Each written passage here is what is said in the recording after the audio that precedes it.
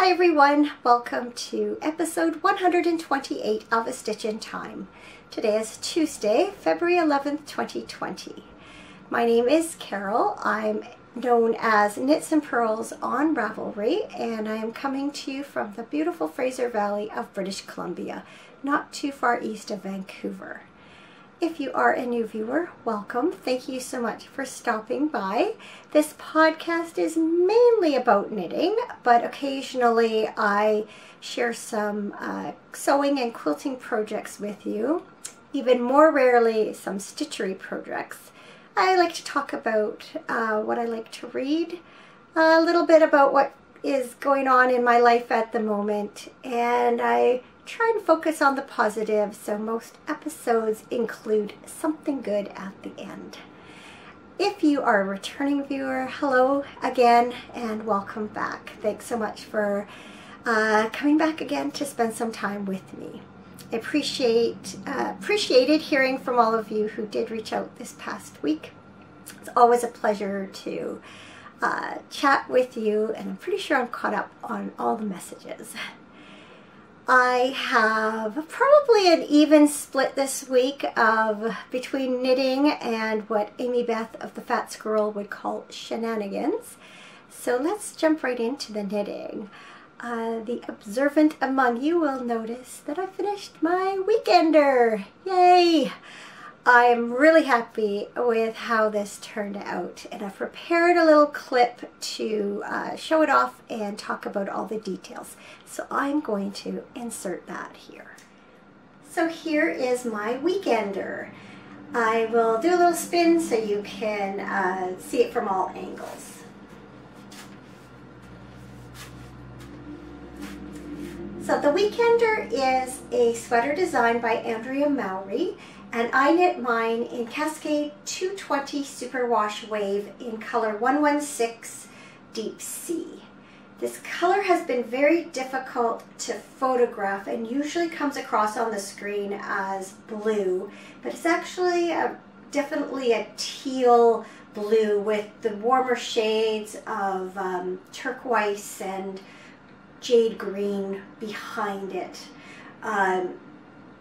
The wave is a color changing yarn. It has 4 plies, and depending on how they're spun together at a particular point, you have constantly changing stripes of various shades of, in this case, teal. So it's all random, so there's no matching stripes in this project.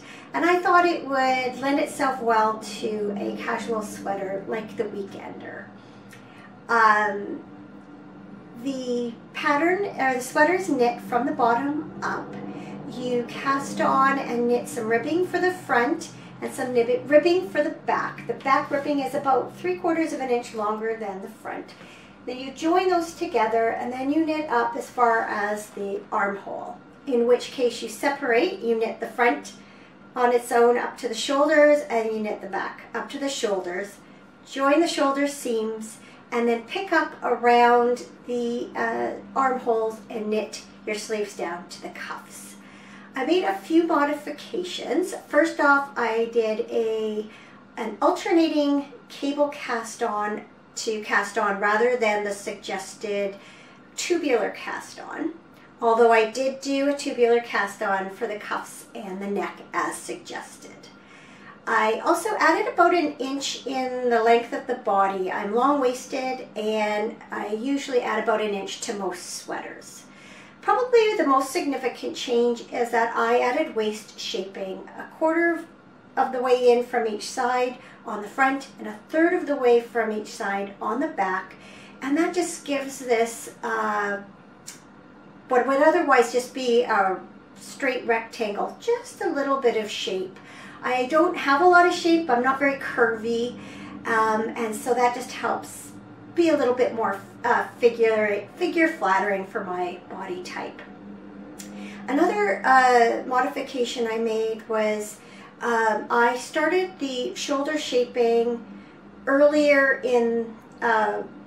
than instructed. I originally knit the 7 inches I was supposed to do before beginning the shoulder shaping, and I found that the finished project was just or product was just too long from here to here. And I ended up taking off a full 2 inches, knitting only 5 inches before beginning that.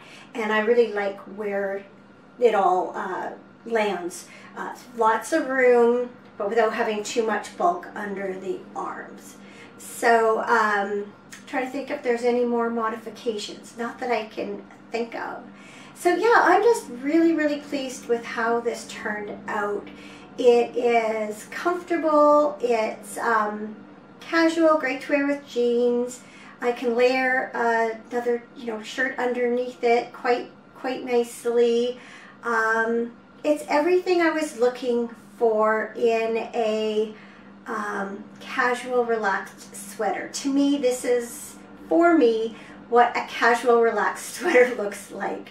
I know some people really like the big sweaters. I believe that this sweater suggests, I think, about 8 inches of ease, and that's just way too much for me.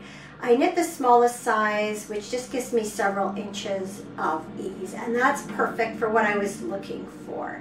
I'm not very tall, so if my sweater's too wide, it just makes me look short and wide. So I wanted something that was a little more figure flattering, gave me a little more height and a little less width. So yeah, very, very pleased with how this sweater turned out. It is a little warm for a day like this. It's overcast. We've had a little bit of rain, but I turned down the heat a little so that I can wear this while I podcast without, fainting or something.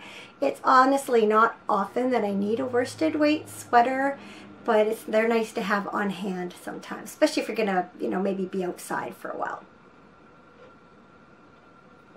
Or when your power goes off. Last weekend, during our power failure, I was wearing my Hero over another top, and it was toasty warm. I have 2 works in progress. You've seen them both before, but I have made some progress. My first project are the Winter Comfort socks that are knit from Fiber Nymph Dye Works Bounce Base in the Winter Comforts colorway. And I'm happy to say that I have finished one sock completely. Doesn't that look nice? Really, really happy with it. I was kind of hoping that my sock would end with a little bit of gold to go, because that's what I used to cast on the beginning of the sock. But I can see I dipped a little bit into this pale lavender color, and so in order to make the match, I had to wind off almost an entire pattern's worth of yarn. But that's okay, I'll have plenty for my second sock.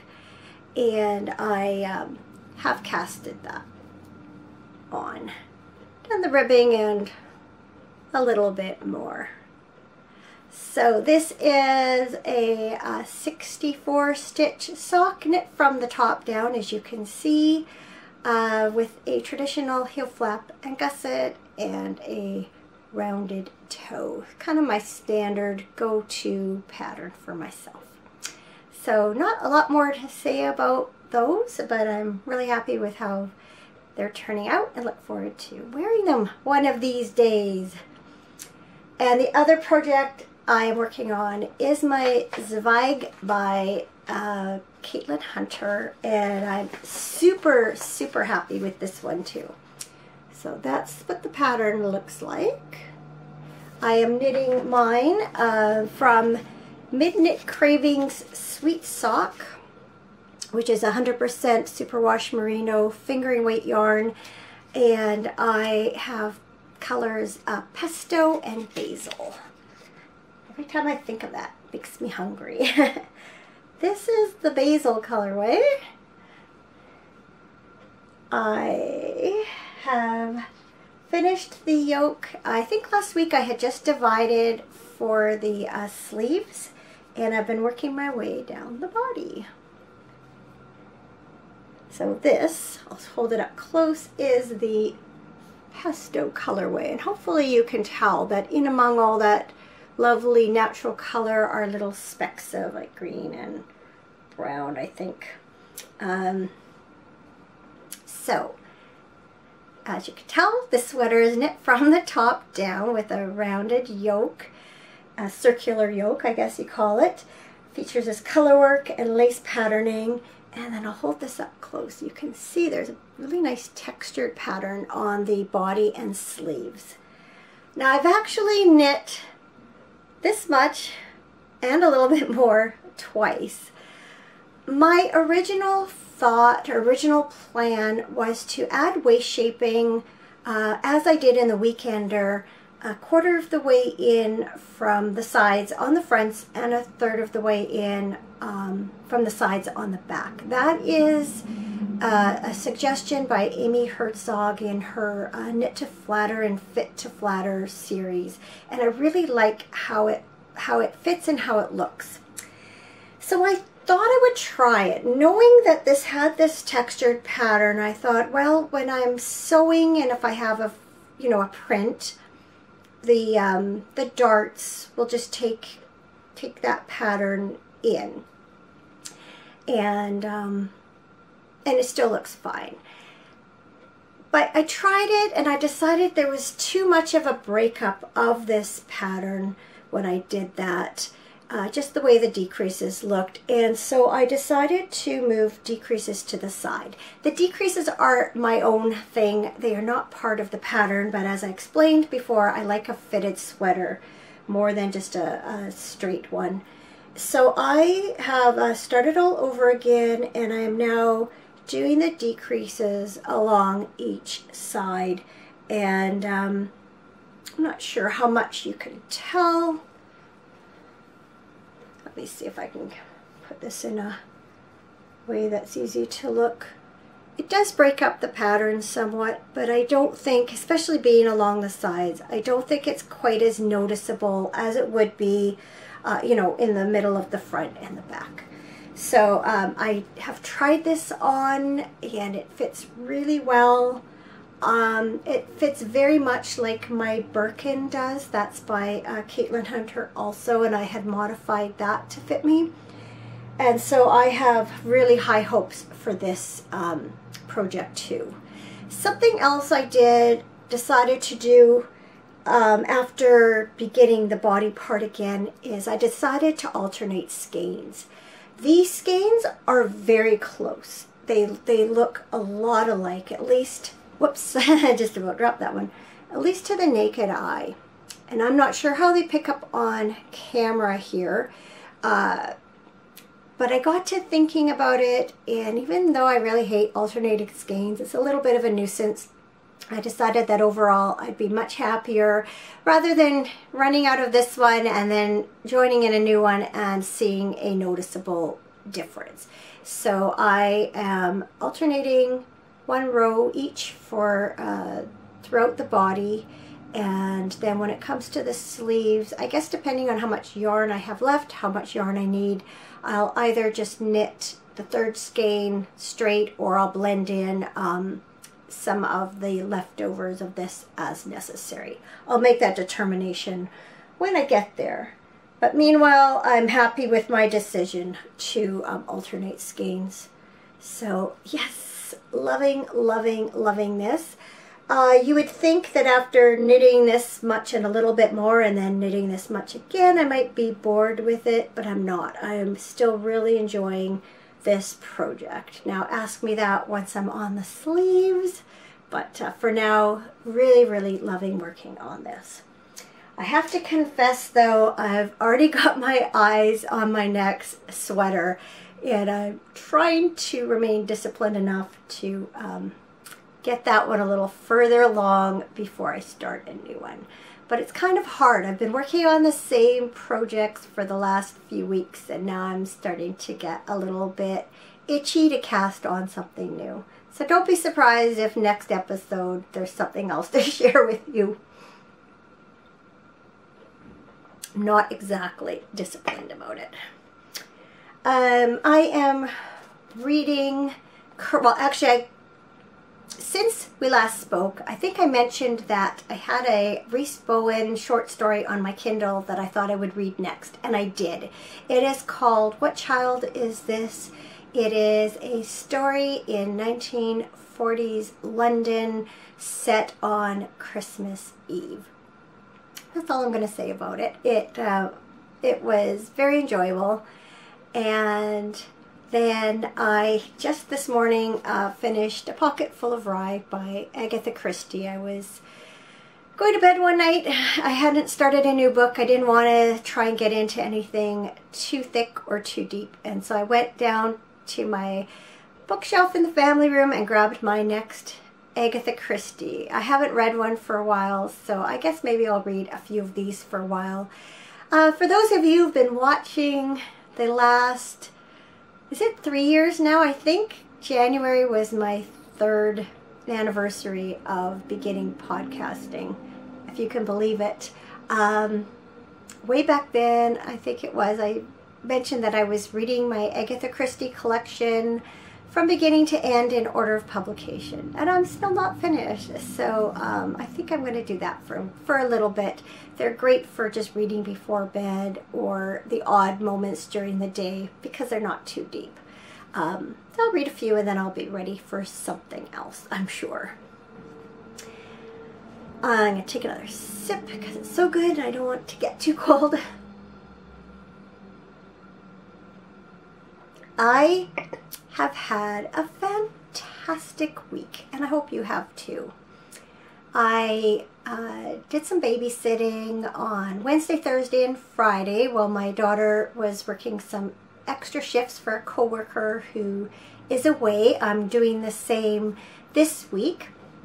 So mostly that means looking after my 5-year-old granddaughter, and then being back at my daughter's house for 2:30 in time for my grandson to get home from school, and then my granddaughter, oldest 15-year-old granddaughter, comes home shortly after that, and then my son-in-law is home by 3:30. So it's mostly I have Emily here just because then I can continue to do some things around here. But Jessica, my daughter, asked me if I would consider taking her to Strong Start on Friday. She's used to going. It's a preschool program that's run by the public schools, and they're right across from the school.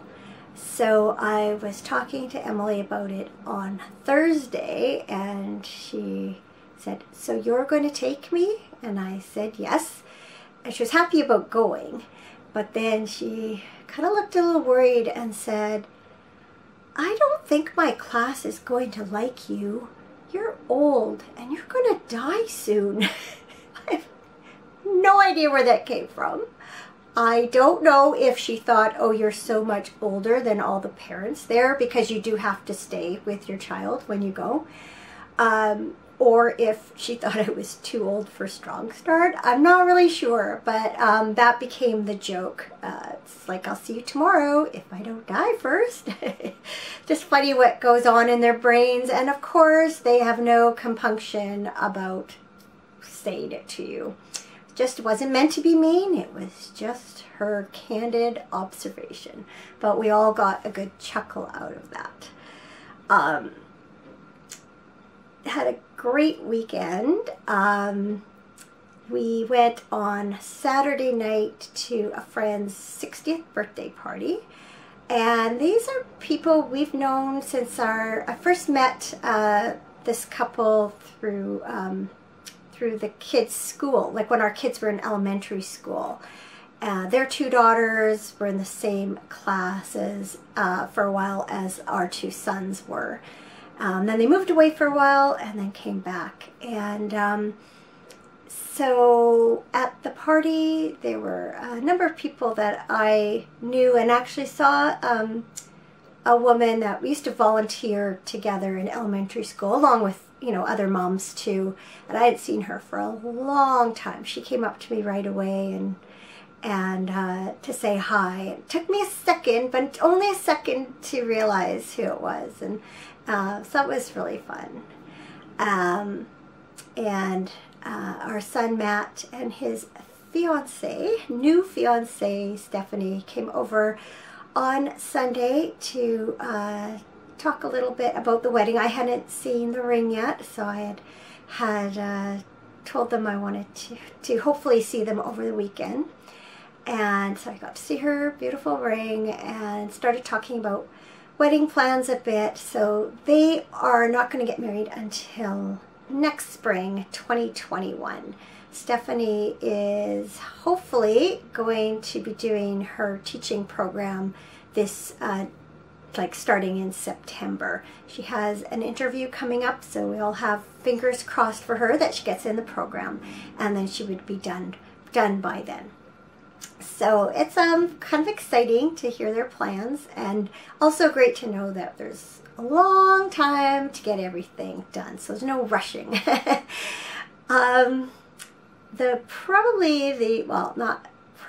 The most exciting thing to happen this weekend is that I got a new car. My old car is 22 years old. It is a great, reliable car, but it was time for an upgrade, and it's something we've been talking about for a while. And I will pass on my old car to Stephanie, because it'll certainly get her, you know, where she needs to go for the next little while. And so I've always wanted a red car, and it kind of all started with Cameron being at the dealership on Friday to get his oil changed and spotting this red car, and texted me a picture, and I looked it up, and then while I was looking at that one, saw a couple of other ones that also caught my eye, and they were newer. They were exactly the same car. It's a 2019 Nissan Sentra. The dealership had two red ones, exactly the same, except that one had 10,000 kilometers on it. The other had, I think, 88.